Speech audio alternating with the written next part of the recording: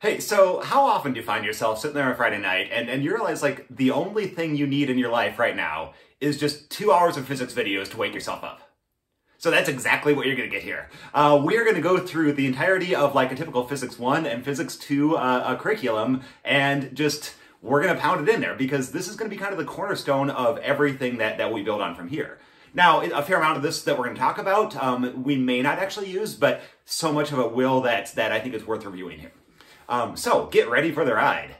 Now, just for those of you who may be joining us from a different school, transferring in, or just watching this randomly on the internet, a lot of what I'll be talking about here is going to be based kind of on the Physics 1 and 2 text that we use at Normandale, which is the Knight 4th edition. It's a calculus-based textbook, and really, I mean, if you've gotten this far in physics, you've been using calculus all along. So, so the calculus now should be kind of, I wouldn't say second nature, but at least that shouldn't be the most difficult part of it at this point here. Generally speaking, I think, you know, if you're a little bit kind of rusty on any of this, the best thing is just to go back into your notes, go back and rework the problems, because the problems are the easiest way to, you know, handle this. And literally sometimes when I get bored, and yes, I do this, I get out my physics books, more from grad school, and I'll just, you know, look through the problems and sketch out in my mind, how would I answer that if I had it on an exam now, you know? So, but again, you know, this stuff is, every time you come back to it, the more it will make sense.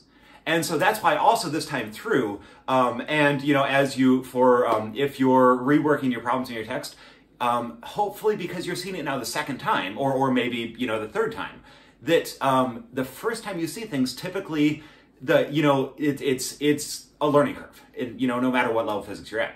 And it doesn't always make sense. But after you've taken the time to work through the problems in your course, you know, you've gotten a little bit further advanced in math. The math isn't really the obstacle now. Now when you come back and look at things, hopefully you can kind of see the, you know, what's the phrase? You can see the forest from the trees or whatever.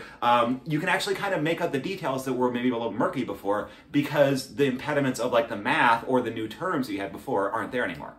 So really, I think the second time through, like when I did this as a student, you know, it just made so much more sense when I reviewed all my undergrad notes before I started grad school. So, you know, I hope as you go through this is a worthwhile experience.